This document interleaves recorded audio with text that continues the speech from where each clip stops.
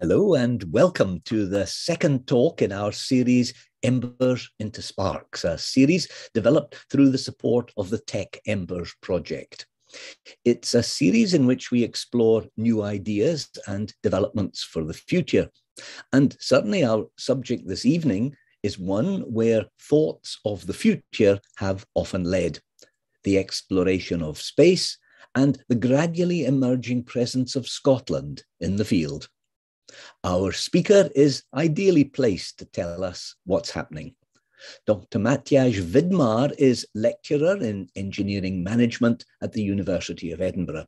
His background is in physics and in science and technology studies. He's researching innovation processes, strategic alignments, and futures design. He focuses especially on the space industry and the new data economy. He leads collaborations of engineers, scientists, and artists in developing prototypes and strategies. He leads projects ranging from geostationary space stations to growing food in space. And projects also include several startup companies and public engagement activities. He leads the Scottish branch of the British Interplanetary Society, and he goes on space and astronomy tours around remote and rural parts of Scotland. Also, he is a welcome and much appreciated visitor to Orkney to each year's Science Festival. So, Matjaž, welcome. And there certainly seems to be something happening in Scotland when it comes to space development. What is it all about?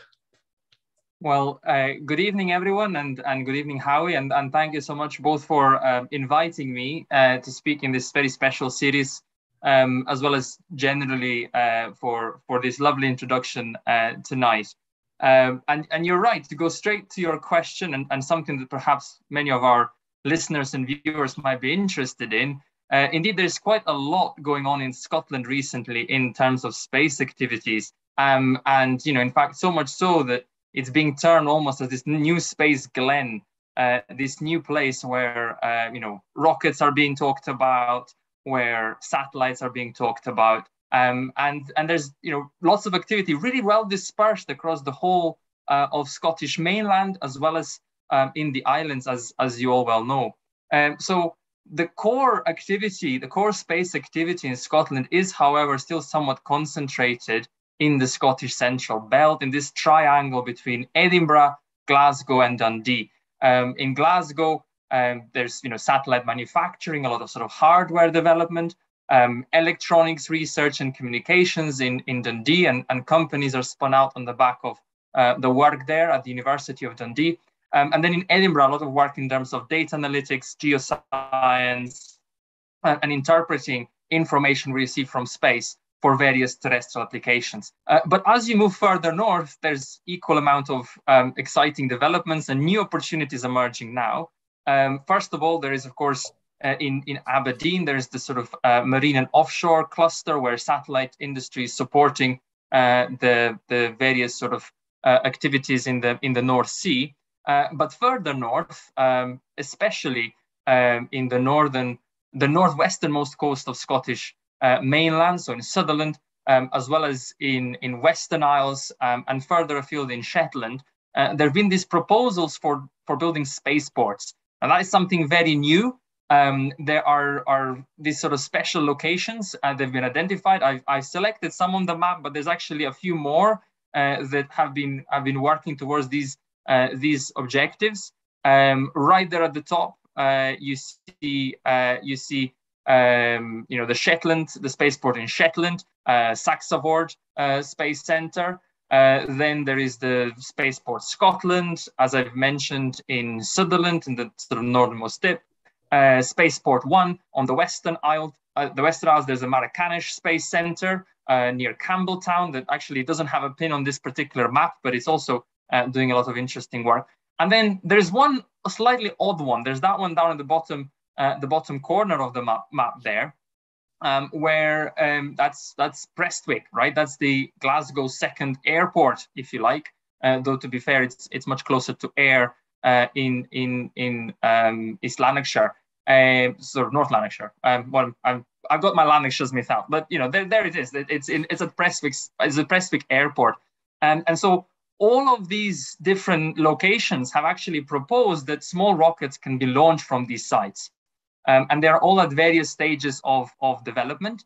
You know, well, in particular, a lot of news has been recently released around Shetland, the Space Tax Awards Space Center on the island of Unst, the northernmost island. So basically, they're located on the northernmost tip, on the northernmost island of the northernmost archipelago of the British Isles, and that is, of course, the island of Unst, very, very far tip of Shetland. And there used to be a radio listening station, a military listening station, located there. So there's quite a lot of infrastructure. There's housing, there's roads, there's also, you know, there's of course also lots of other kind of transport infrastructure in Shetlands with ports and airports to do with oil and gas and other industries. And so they're trying to utilize some of the infrastructure that might not be as well used in the future, as you know, potentially we wean ourselves off the oil extraction from the North Sea, and they're utilizing this infrastructure to actually now look further afield and launch rockets into space. By the way, just to also kind of clarify immediately, these aren't enormous space centers like, you know, probably everybody's aware of places like Space Center Kennedy, or indeed that famous European Space Agency Space Center in French Guiana. What we are all talking about in terms of designs, you can see here some of the sort of artist drawings and impressions and kind of conceptual plans. These are all relatively small launch pads, effectively no more than a little slab of concrete or some kind of, you know, hard ground where you prop up your rocket, maybe a launching tower, a small assembly area nearby, and some connecting roads and infrastructure.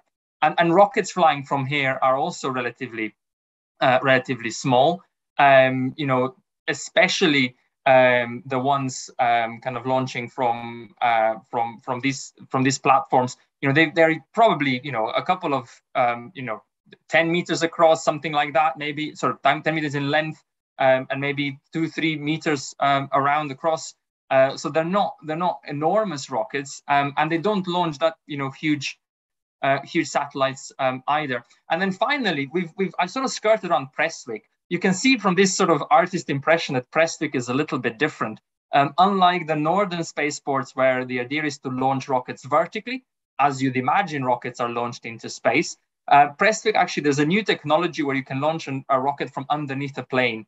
So, I mean, the military has been doing this for a very long time, but in the civil rocketry, this has really not been done until a few years ago, when an American company, Orbital ITK first, and then Virgin Galactic, a much more famous company, has now developed a technology to basically strap a rocket underneath a plane, fly it over any part of the world where it's safe to release, and then the plane and the rocket separate, and the rocket goes into a launch trajectory. And of course, here, you know, going over towards North Atlantic, you can launch into sun synchronous orbits, and you can get access to some of the most important spaces, if you excuse my pun, going around the Earth, recording data about our environment, supporting telecommunications and other things. So it's quite exciting, actually, all this development. This is fascinating. I want to go back into the past. My mind was straying a little because I remembered a story way back in the 1930s about rocket mail in the Western Isles. And there was something else that the Scottish space and astronomy writer Duncan Lunan wrote about as a little boy. I think it was a story about a rocket launch in the Western Isles for military purposes in the 1950s. Can you shed any light on these two stories from the past? Absolutely. I mean, so this is the sort of thing Scotland, you know, we talk about Scotland's future today, perhaps, but we're also talking about Scotland's past, because Scotland has a very rich history in rocketry.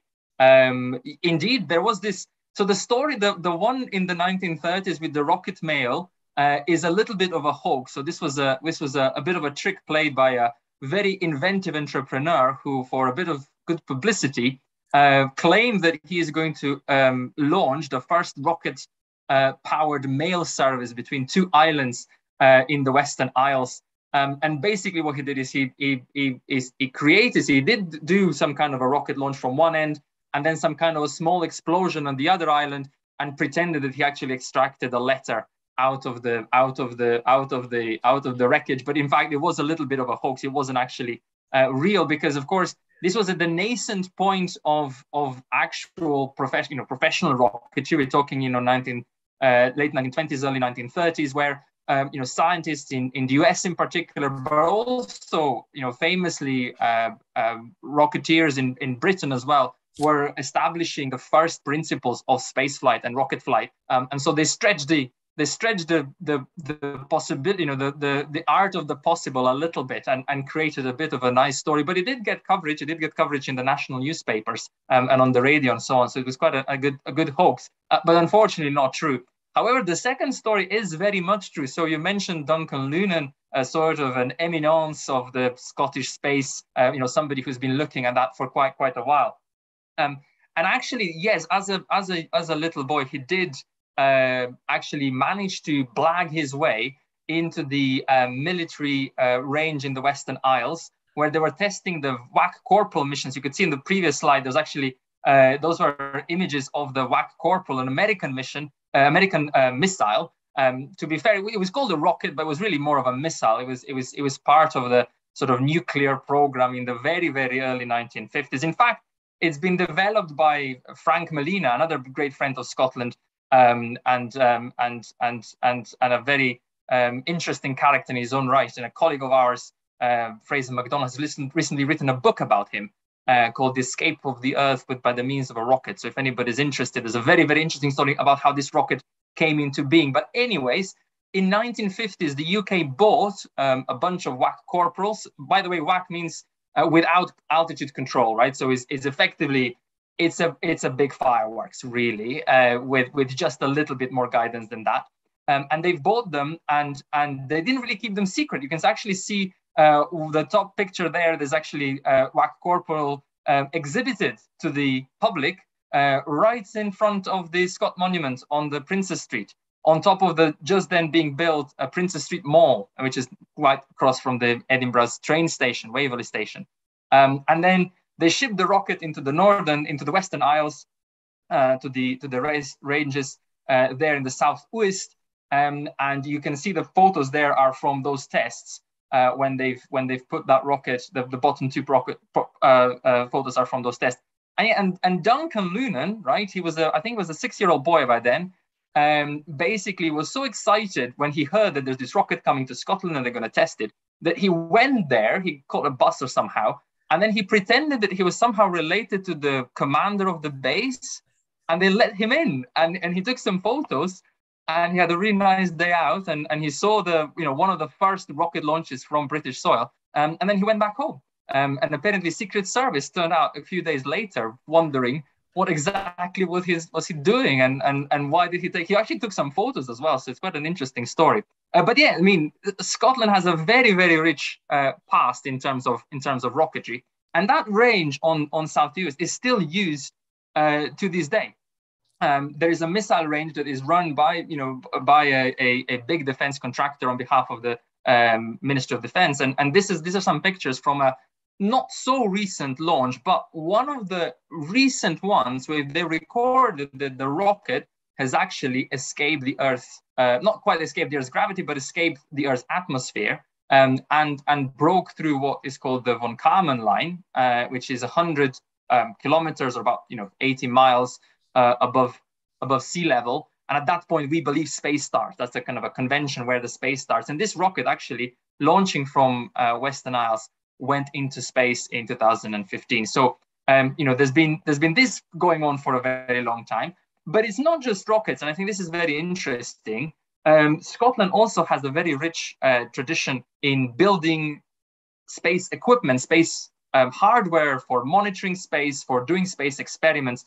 These are some pictures from the Royal Observatory in Edinburgh, where in the 1960s and 70s, they were running a series of experiments on rockets of the type called Skylark. Skylarks were British-built rockets that were sounding rockets, so they weren't going necessarily onto an orbital trajectory, so they didn't escape into an orbital path around the Earth. They mainly basically went up and came straight back down again. But the Royal Observatory was running a series of experiments where they were looking at the night sky, as you can see it, if you do not have all this air above us, right? So they basically launched a camera on a rocket, and as it pierced through the atmosphere, it took some photos when it was out there, and then it came back down, and they could actually look at those images and then understand more about our universe. Now, I'm afraid to say that most of those experiments didn't actually quite work out. The cameras were notoriously fiddly to actually get to work, and lots of times they were either taking photos of the Earth or not taking photos at all. And some of the experiments also exploded. But we still have actually some hardware from those experiments at the Royal Observatory, and they were definitely quite a milestone in space exploration. Of course, soon thereafter, so we're talking about 60s, 70s, soon thereafter, astronomy moved to satellites, much more stable platforms. So actually, from then on, the Scottish astronomers and Scottish engineers were very much involved in the development of a whole series of satellites. They are looking out into the night skies and collecting information about the universe, as well as those looking down on Earth. But perhaps those one looking out are always a little bit more mysterious and a bit more special.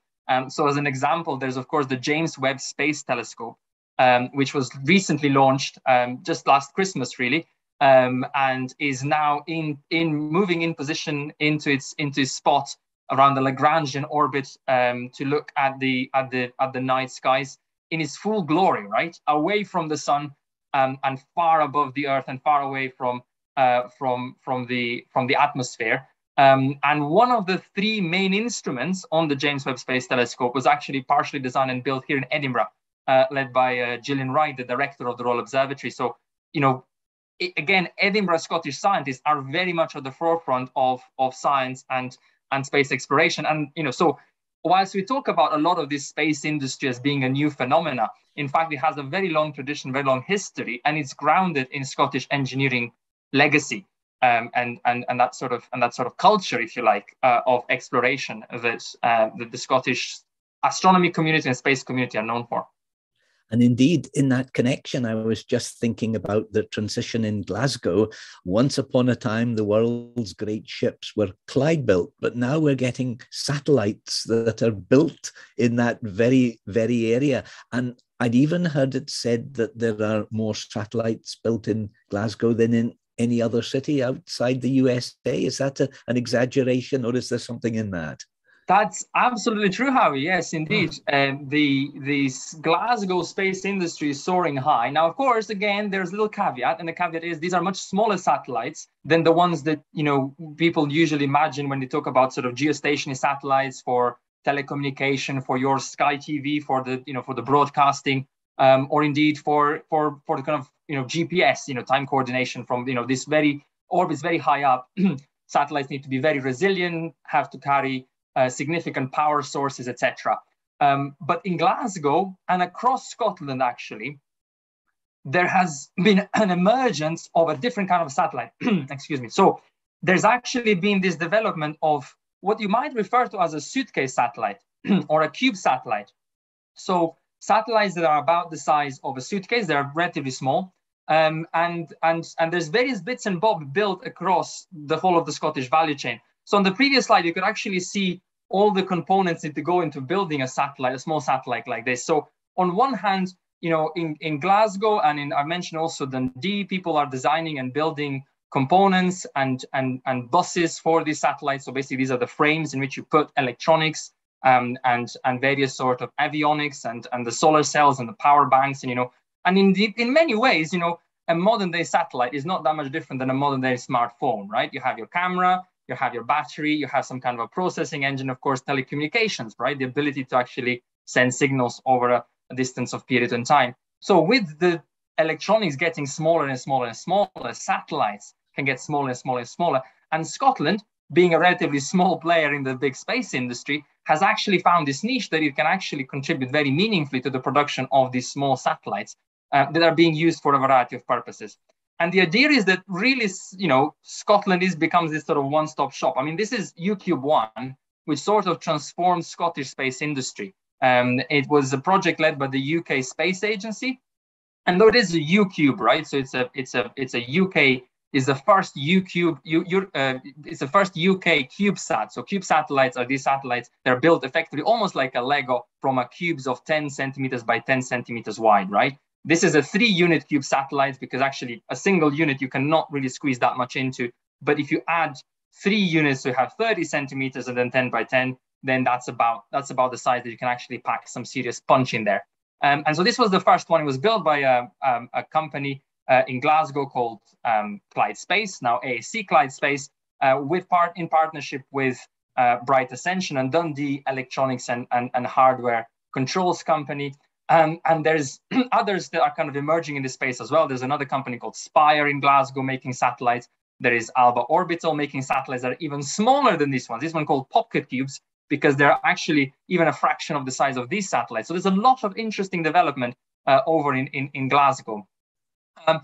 It's not just the suitcase satellites, right? If you think about these smaller satellites, well, they also need smaller rockets to be launched into space, or rather, they don't require as big rockets as past satellites require. And so a couple of companies have sprung up. They're actually developing new rockets here in Scotland. So Skyrora, for instance, is perhaps the most famous one because it's recently done some really high-profile tests and done a lot of research. It's based in Edinburgh, but it's actually got other sort of affiliated factories and research centers in other places in Scotland, as well as overseas, including in Ukraine. Actually, Scotland has a strong connection with Ukraine in the space industry. Several of our leading companies have either factories there or key staff that come from Ukraine. So this is a very difficult time for them. But nonetheless, Skyrora is soaring high, as they like to say. And they've basically designed a launch engine and a body that is able to carry a couple of tens to up to about 100 kilograms of payload into orbit, right? So we're not talking about car-sized things. We are talking about, let's say, a bunch of suitcases, but nonetheless, very, very critical. And these are exactly the sort of rockets that we can launch from this launch pads in the north of Scotland. So very, very interesting development there. So, by the way, I mean, they've repurposed some old quarries to do some rocket tests. So Scotland really is turning into this sort of science fiction land where, you might be walking your dog one day and you hear some strange noises coming out of a quarry, but it might well be that that's actually a rocket test, because a lot of this research is happening in our industrial estate. As you mentioned, the Clyde, of course, but then also in places like Newton Grange, Lonehead here, sort of south of Edinburgh, places that used to be industrial centers, but have lost that industry in the past decades. And now space is returning and bringing some of that engineering back to some of the Scottish towns and communities. And in addition now to satellites and rockets, there seems to be a number of companies involved in data in the field, handling artificial intelligence for data analysis, handling data itself as something of value. And I wonder what's the extent of this and what we can expect. No, and indeed, Howie, and in many ways, actually, data, whilst everything that's come so far, engineering has perhaps had more visibility because rockets are very cool, right? And people like looking at rocket launches, and they are very, very impressive, and they do inspire in us that sort of mythology of reaching beyond what we are able to reach within our sort of human lives. But actually, in many ways, the big driver of Scottish space industry is actually data. And people like Steve Lee here, the CEO of a company called Astrosat, are kind of driving that by having this motto. I mean, his motto is every problem has a space solution. What he really means is every problem has a space data solution. You can actually find out something more about life on Earth or some kind of natural environmental problem or other features of human behavior or indeed natural processes by looking at them from space. And companies like Astrosat have been actually developing various sort of solutions. Basically, they are developed in Scotland, but they serve also global needs, not just the local ones. So, for instance, there's been projects about mapping forests. There's a company called Carbomap that's developed really accurate forest mapping from space, as well as using sort of pilotless planes, drones and things like that. And Astrosat themselves, I mean, there's various kinds of platform people are developing, and these days they're tracking, all sorts of things like large animals in nature reserves to prevent poaching, or indeed I mentioned forestry. I mean, on one hand, you can track forests in order to manage them, but also to protect them, because of course we know that illegal forestry, particularly in places like the Amazon, are one of the reasons why the Amazon is so threatened and is not able to actually produce as much oxygen and capture as much carbon as it used to be able to. And there's other things as well. You can track level of economic development from space by being, counting cars on streets. You're able to tell whether people are, what is the average income bracket for a particular group of people. You can track energy consumption. This is perhaps one of the obvious ones, right? Everyone's seen those pictures of the Earth. In fact, one is just behind me. There's a picture of the Earth, at night, and you can see all those bright lights, the bright dots there, which are of course big cities. And you can sort of see that's a measure of development. That's energy consumption. You can even track whether your buildings are well insulated or not, whether heat is escaping from buildings through roofs and windows. And of course, in the UK, we have a notoriously bad insulated, cities and towns. And you can actually measure if, various interventions that are introduced by the government and other sort of charities and other organizations are actually helping contain more heat and actually reduce our carbon footprint. So there's a vast amount of different kinds of things that you can actually track and trace. And I say a lot of them have an origin in Scotland. Scotland is a kind of a perfect test bed, if you like.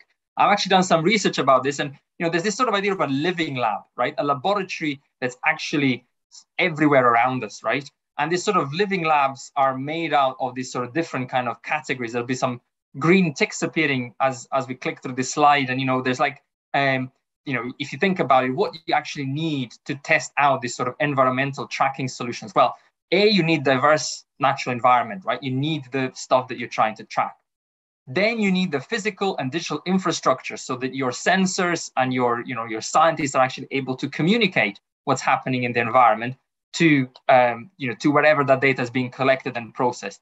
You need those scientists and research capabilities. You also need people that engage with these experiments. We've run some very big experiments in Scotland, or we've been part of them, in citizen sensing, citizen science. So, people planting little sensors in their gardens so that they're able to detect how well their garden is performing and things like that. Counting trees, mapping bike routes. There's all these interesting things people can actually do.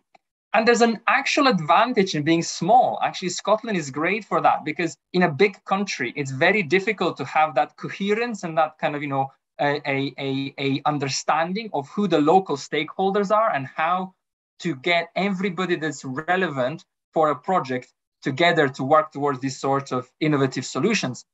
And so actually here, Scottish relative small size is a big advantage. And there's some more green ticks that are going to match this against Scotland. Scotland ticks all these boxes, as you can see, and especially for tackling things like the climate change, and all this environmental monitoring. Scotland has diverse coastline, it has seas, it has forests, it has rivers. All of this richness of natural environment is actually a test bed where we can develop solutions that help revolutionize the way we think about the world, and also hopefully a way to better look after the world, of course, which is the objective with sustainable development goals and all these sort of things. Can I ask you a bit more about this concept of a living lab and projects and how they actually develop? How do people bring all the elements together to create this kind of development project? Yeah, well, see, that's the hard bit, of course. That is, of course, the devil is always in the details, and this is the detail, right? We've through all the research we've ever done, we basically figured out that actually these networks of companies, research organizations, academia, governments, sometimes local authorities, are held together by innovation intermediaries, right? So yes, you need the companies and you need entrepreneurs and you need that critical mass of people who are engaging with a topic, with an area, but you also need people who actually know everybody, right? Who are integrators. This is from, these pictures here are a network map of the Scottish space industry that I've done. This is a little bit out of date now, it's a few years ago. But basically, I've done some mapping and I've spoken to companies in the Scottish space industry, and I'll try to figure out who are the most well-connected people in the Scottish space industry. And yes, some of the lead companies will have very big networks of suppliers and of course also partners in their projects. But actually, the ones that seem to have had kind of this a very strong kind of connection to everybody in the middle are these innovation intermediaries, research centers, universities, innovation agencies, community developers, various kinds of people. Of course, in the case of space, these are kind of highly specialized, highly technical, professional organizations. They're not necessarily community developers, but actually we've been modeling this also in the creative industries recently. And, if you look at the community development, and it's always those developers at the center of the net. People a little bit like Mr. Howie Firth over there, right? Who's been a bastion of the community. In Orkney, we're developing a whole series of different kind of science projects, arts projects, cultural projects, and knowing everybody and trying to intermediate, right? That's what they call the innovation intermediaries. Doing various kinds of things, right? And this can vary, right? Sometimes what is needed, this is a bit of development we've done in terms of trying to map out what do these intermediaries actually do? How do they get these people in? How do they become at the center of the net? And it really varies. Sometimes what you need to do is provide space, infrastructure, office spaces, meeting spaces, knowledge, right? Just the ability to actually give people the resources to innovate is a critical factor. And that's a critical position and a critical role that innovation intermediary can play. And some do that, and not all of them do, because you don't have to do everything, but it's a very, very important role. Sometimes the important role is to provide spaces to meet, conferences, events, write reports, frame that, public discourse around an emerging area of technology. A lot of different kinds of sort of conferences and events have been set up in the past few years in the space industry in Scotland by a variety of these sort of intermediaries.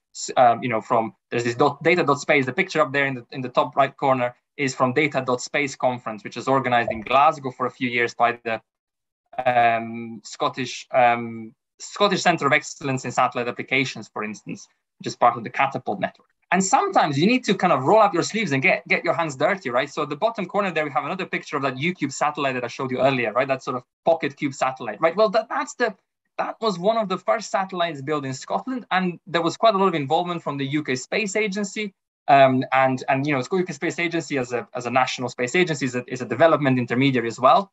And they've contracted project management and support and the funding, and they've gathered everybody together to work on one single project, and thus created a critical mass and established relationship between different companies to actually move on and set up their manufacturing value chain so that satellites now roll up. And as Howie absolutely correctly said, these days Glasgow makes more satellites than any place outside of the US. I mean, how fascinatingly amazing is that? But it's sometimes, there's always the sort of thing with a well, right? If you have one of those pumping wells, you need to first slip some water in to kind of, oil the machinery before you can actually drag some, before the seal holds and you can actually pump some water out. So sometimes projects like that are actually very, very important. So yeah, and in fact, we are now setting new ones, right? So we've just been looking at two new intermediaries in the Scottish space sector sort of recently. The one that's already built, is already there. It already has a program. Is something called the Higgs Centre for Innovation, with whom I've worked very, very closely for a number of years, setting out their programs. And they're based at the Royal Observatory in Edinburgh. They're part of the Science and Technology Facilities Council in partnership with the University in Edinburgh. And they are providing office space and business incubation support. So that's basically support for small companies to let them grow and develop quickly, as well as innovation facilities. So test beds, vibration tables where you can put your small satellite and shake it until it breaks apart. And so you know that your satellite is robust and is going to survive a rocket launch into space. Optical benches where you can assemble cameras and other components. And design suites as well. They have a beautiful wall where they can actually do concurrent design. So you can connect with your friends all around the world and open up this enormous, effectively blackboard, if you like, where everybody's desktop is shown, and you can actually move objects and move ideas between different people very easily, powered by a very strong server behind all that. So, it's very, very impressive stuff there. And at the University of Edinburgh, you mentioned that, Howie, when you did the introduction, I believe, we're also setting up a sort of another intermediary, another slightly different program. We don't have necessarily facilities and spaces. We are all about trying to get our research at the university to be more closely aligned with what the Scottish space industry needs are, and support them in the next growth phase. Sometimes, don't necessarily quote me on that, but sometimes I say that actually a lot of the things that the Scottish space industry has been doing so far is advanced in terms of system engineering, but individual components have so much more potential. And we are hoping that actually by working, universities teaming up with various companies, we can expand on what these companies are able to deliver for various customers, and do so much more than we were able to do so far. So this is Space Innovation Hub based at the University of Edinburgh, part of this slightly elusive data-driven innovation program. You've mentioned before how data seems to be that kind of, the data processing seems to be that kind of unique thing. And in Edinburgh, we have this absolutely fascinating center for AI. I mean, we've been one of the first universities in the world to set up a research center in AI. And as part of this data-driven innovation program, which is a big investment across the university, we are developing all sorts of new solutions that come from being able to handle big data and do data analytics with AI and without AI. But space, of course, being a huge producer of data, right? I mean, if you think about satellite images, they're covering the whole of the world. So that's a huge amount of data. You actually need that super advanced processing capability. So Edinburgh has a very important role to play. We're setting up something called the data slipstream, where we're bringing together different bits of space data so that companies and other users can come along and try and test, like a little virtual playground that can try and test various ways to analyze what satellites are seeing and what does it actually mean on the ground, and thus generate more value, more information, more insight about our planet. So we have this emerging sector with companies, manufacturing companies developing software, analyzing data, researchers, centers, innovative centers to bring them all together. What about some of the specific projects that are emerging? Yeah, I maybe mention some of the things that are really big and really shiny and really exciting, and especially, to maybe also move a little bit further afield. We talked a lot about satellites today. We talked a lot about sort of the Scottish space industry and launching of rockets. But I kind of hinted at other things as well, like the James Webb Space Telescope. James Webb Space Telescope went out into space on a much, much larger rocket than what is actually being launched from Scotland. And yet Scotland is playing a significant part. And of course, the big goals at the moment, if you watch the news in space industry, are going back to the moon and then the first approach to Mars. And actually, right now, there is a robot, a NASA robot called Valkyrie, that's it's basically learning how to walk and how to grab things and how to do things in Edinburgh. It's hosted at the University of Edinburgh, and it's a robot. In fact, it's not actually university. Does not belong to the University of Edinburgh. It's on loan from NASA because it's such advanced technology that they're not allowed to sell it to anyone outside of the US. So it's a humanoid robot, and this is the team that you can see there on the top at the Robotarium, the Edinburgh Centre for Robotics, which is a joint project between the University of Edinburgh and the University of Heriot-Watt in Edinburgh, working together on many different kinds of rovers and robots, and a lot of the stuff that they do is in sort of biomedical robotics. But amongst other things, they're also teaching this robot to walk and to grab and to do things like that. So that's a fascinating project right at the forefront of what science is actually able to do. But there's also other things as well. Unfortunately, I'm noticing the time, so we can't really cover them all, but I'll mention a few. We have a project at the UK Centre for Astrobiology where they're looking at how you can use microbes to mine minerals out of space rocks. And they've actually flown this experiment on the International Space Station, and it's called BioRock. And the astronauts have actually been very successful experiments, and they've proven that actually you can use microbes to mine minerals of rocks. So that's kind of super exciting. I myself, I'm involved in kind of other conceptual design projects as well. Some of them are to do with interpreting AI and data, but I also run, I think you've mentioned this when you did your introduction, I also run a little side project that's about a geostationary space station. Just to be absolutely clear, we're not running a geostationary space station. We're just thinking about one, especially what would it mean to actually go into space in a slightly more considerate, kind of human-paced way. If you look at what the moon race did, right, when there's this sort of big dash to the moon, huge rockets, effectively bigger and bigger rockets with very, very much one single objective: to place a person, a human, onto the surface of the moon.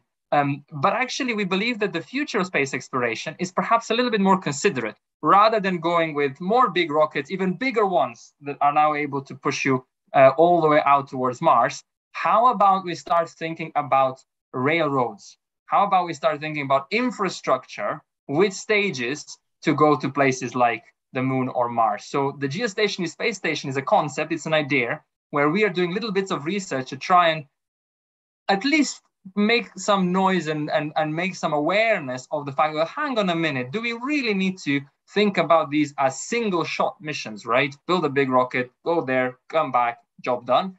Shouldn't we rather think about, well, let's take a reusable rocket to low Earth orbit. Let's take an electric propulsive vehicle between low Earth orbit and geostationary orbit.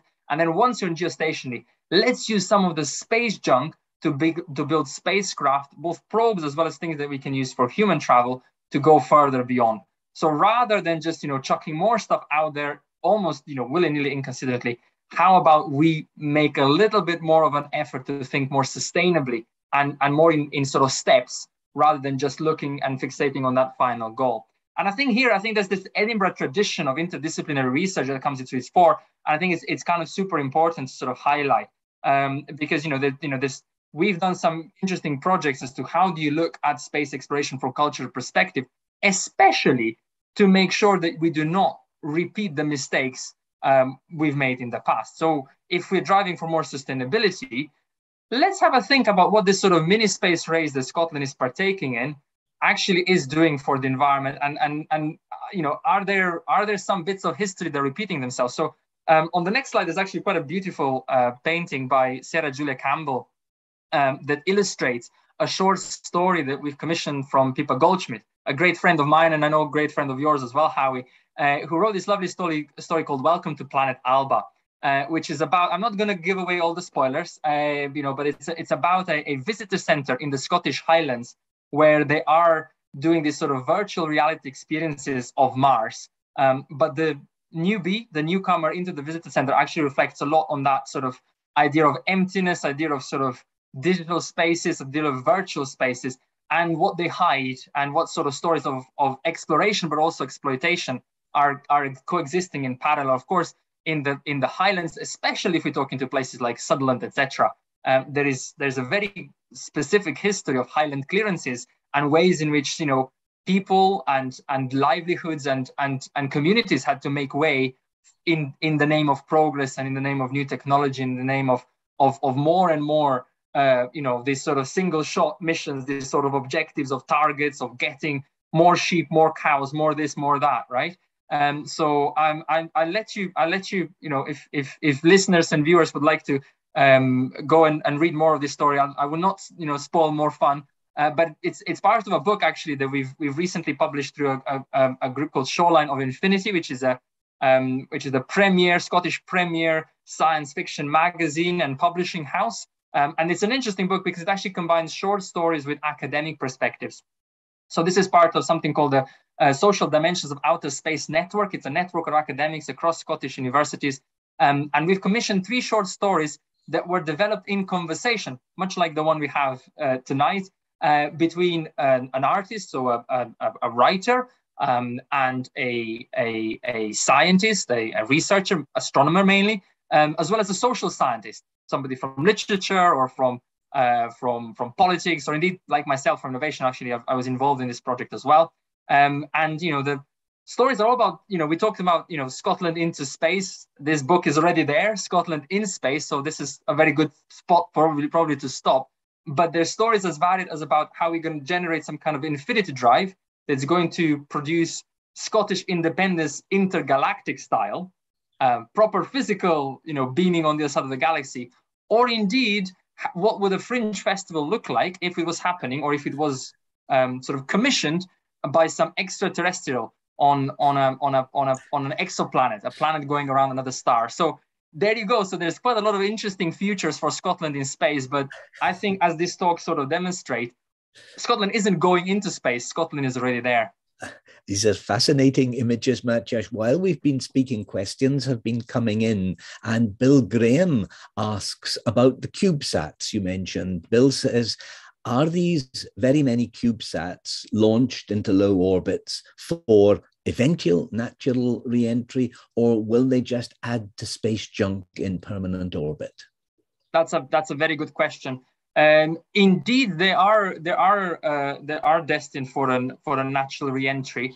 And when we say eventual, particularly the ones that are in the lower Earth orbits, that eventuality is actually not very long. It's usually these sort of small satellites are projected to last somewhere between 18 months to maybe 3-4 years. So it's a relatively short time span. They are relatively cheap to make, and they do completely burn on re-entry. So they are relatively, there's a different paradigm as to how you make and use satellites. So basically the idea is that they're so cheap to make, and they are so, environmentally you can be degraded, that replacing them is better than trying to save them and repair them and build them for longer. The challenge we're having is not in the low Earth orbit. The challenges we're having are further higher up, where satellites, big or small, it doesn't really matter, are actually having hundreds, further up, even thousands of years before they would naturally re-enter into the Earth's environment. And if any of these satellites were to crash into each other, scattering debris around, and that debris were to damage more satellites, which would lead to even more debris, we end up with this thing called the Kessler effect, right? Where effectively there's a cloud of debris spanning all around the Earth, and then we cannot relaunch any rockets to anywhere beyond that orbit. And it's effectively a sort of a lock-in syndrome for the Earth, and a very real and a very scary prospect for many satellite operators. So that's really where the big challenge is. These smaller ones, particularly the ones lower down, are not the big issue. But up there, yes, absolutely. And that's exactly why, things like Gateway Earth is trying to push some new ideas out there. Let's not, because the other thing that, satellites are, it's done to satellites is that they're moved out of the way. So especially in geostationary orbits is very valuable. If you're in a particular spot, that means you're able to broadcast a particular area on the Earth. And so these are actually allocated through International Telecommunications Union, and there's kind of quite strict regimes with countries and companies sort of bidding for these slots, and it's quite complicated. And so when a satellite is no longer in use, that valuable slot needs to be vacated. So they basically push them in what we refer to as graveyard orbit. They kind of are pushed up and sideways into a spot of space where they basically just keep on orbiting around the Earth without any purpose. That's tons and tons and tons of proper space junk, which is just sitting there. And it's still a potential risk because there could be perturbations due to meteorite impacts or other things that actually would move things in such a way that it would potentially endanger things that are useful. And as I say, there's, lock-in syndrome in geostation is more difficult to get to, but these are details. So the idea is to, rather than actually thinking, well, okay, everything needs to come right back down to Earth, how about we build infrastructure in space to kind of use these as raw materials as we go further into space exploration, rather than effectively relifting all of the material, all of this iron and other things. Because in the end, these are all, iron, silicates, all the things that are used for making chips and things. Rather than actually lifting all the way back from the Earth, why not use the ones that are already there and are at the moment basically space waste? We've a question about fossil fuel burning. The questioner says we're told we shouldn't burn fossil fuels in our cars, in our aircraft, because burning fossil fuels produces greenhouse gases. Greenhouse gases produce climate change. So the speaker asks, in terms of climate change, is the space industry and its burning of fossil fuels in rockets a plus or a minus? Well, that's a very, very good point. I cannot speak on behalf of the space industry. I'm an academic. I'm a researcher here, and I put merit in both sides of the argument. But I'll just explain maybe some of the things that are happening locally here in Scotland to address that particular issue, because it is a big issue. And the Scottish space strategy actually has especially written in a clause about trying to be as sustainable as possible. And there is at the moment a specific sustainability strategy for space that's been prepared by our colleagues at Astro Agency in partnership with the Scottish Government, the Scottish Enterprise. So there's a lot of work being done in this area. But long story short, there is now, company, the Skyrora I mentioned previously, building rockets here in Edinburgh. They are investing a lot of research into ecozine, an ecological fuel that's actually made from recycled plastic. So this isn't new carbon being released into the environment, new sort of, kerosenes or any of the derivatives of petrol, but actually it is a recycled plastic that gets burnt up, and yes, it does release some carbon, but it's actually not taking more carbon out of the ground. It's using a resource that's already there. And in general, I mean, a single rocket, rockets, as exciting each and individual one is, rockets are actually still quite rare and, few and fair in between. Even the ones launching from, I mentioned all these locations in the north of Scotland. I mean, each of these sites is probably going to be launching no more than a couple of dozen rockets per year. And in comparison, that's actually not as much carbon dioxide as some people's commutes, right? Daily commutes with a diesel car or something like that. So there's a lot of nuance there, but it's absolutely the case that the space industry needs to address the issue of sustainability. There is a little extra plus though, right? Because vast majority of these satellites are being launched out there to look back down on the Earth and to support our understanding of the environment and our increasing care for the environment. So from that point of view, we do need that information. And without that information, in fact, it's very interesting because I think there's a few days ago, there's been an anniversary of a very famous, teeny tiny, these days are very famous, but otherwise teeny tiny little news snippet from 1912, I think, where somebody wrote in a newspaper about, there was one of the first results about climate change. Somebody did a bit of math as to how much coal is being burned and what an effect of release of that much carbon dioxide would have on the environment, and the fact that effectively the Earth's blanket is getting thicker, which is one of those early forewarnings of climate change, right? But until we were able to really demonstrate that with hard data, and even today, unfortunately, some people don't believe in it, but until the 1980s, 1990s, where this sort of global scale climate data became available, by and large, not exclusively so, but by and large, also with the help of satellites, we were not really taking climate change seriously.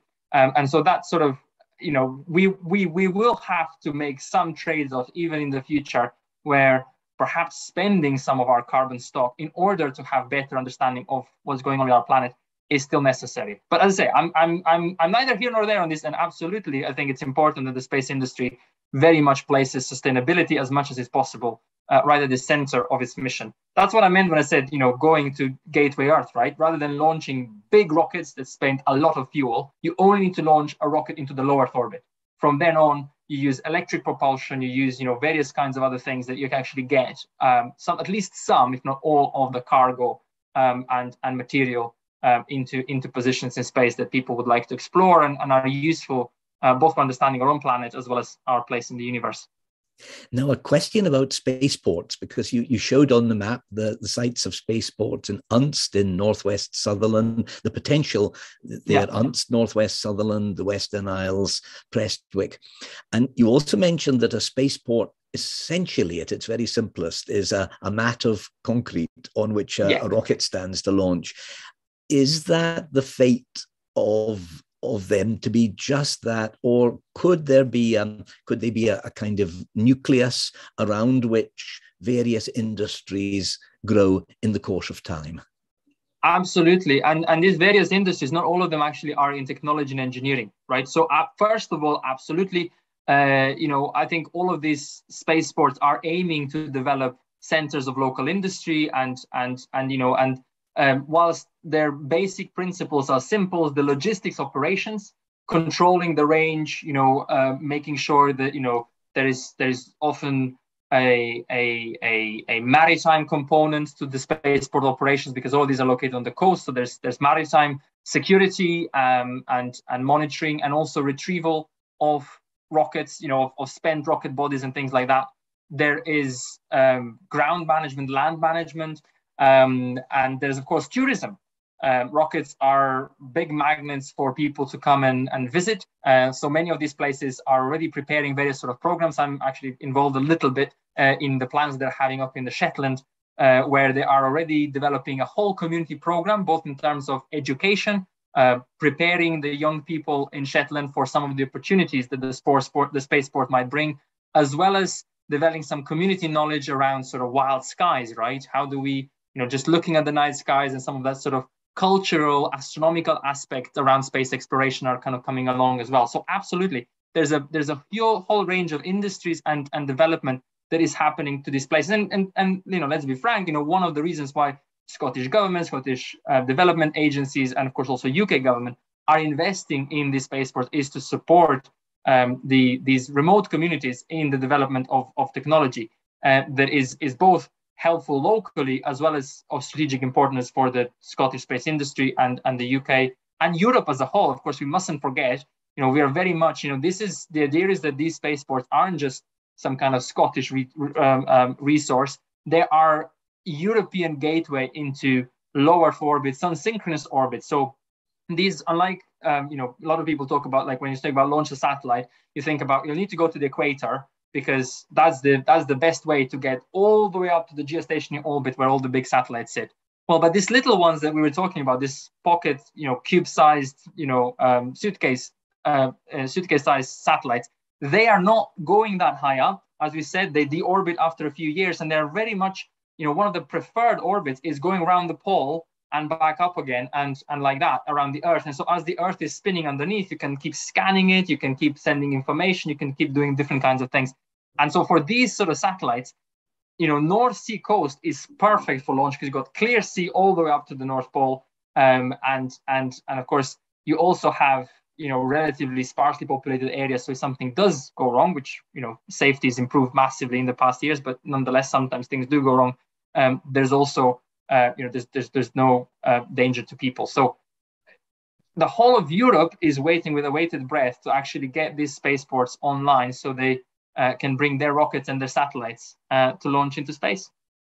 Matjaž, I have one very brief final question, but before that, I should just say, Bill has come back with a little note. He says, could you update Scotland on the space map to include the Orbex rocket factory in Forres?